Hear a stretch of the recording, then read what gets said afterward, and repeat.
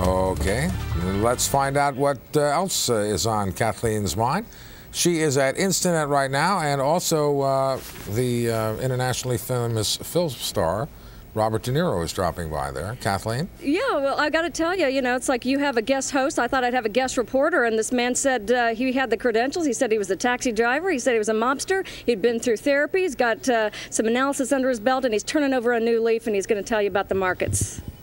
Thank you, Kathleen. What's going on here this morning? Same as before. Nothing. Priceline being bid up, paying 47. Again, why? Don't know. WCII being bid up. Don't know why. Yeltsin, he's quitting this morning. He's saying he's all done. Did you hear about that? He's all done. They're all commiserating over in Russia. Masa Negro, AOMOY, trading at 4.5. TLSP, that's being bid up as well.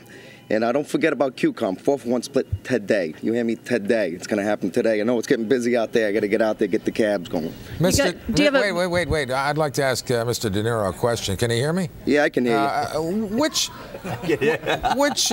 would you say, which was your favorite film? My favorite film? Yeah. Well, which one was the most fun to make, and which one are you proudest of? What am I proudest of? Yeah. What am I most proud of? Yeah. Are you being a wise guy with me right now? No, I'm not being a wise guy. On the show, you start with me right now? Is that what you're doing to me? What, are you talking to me? Yeah, don't talk. Are you being a wise guy with me?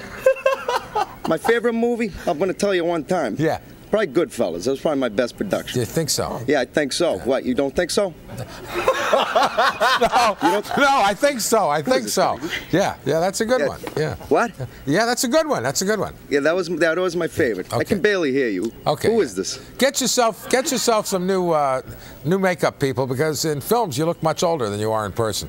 You look older, he says. Oh, I look older. Who is? I look older than I do on TV. Oh my God! Look at that.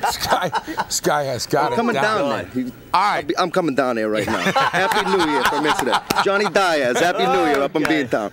I gotta go. I'm coming down there right now. So, Happy New Year from Instinet. Isn't he great? He's a lot of fun. He keeps us entertained in between trading action.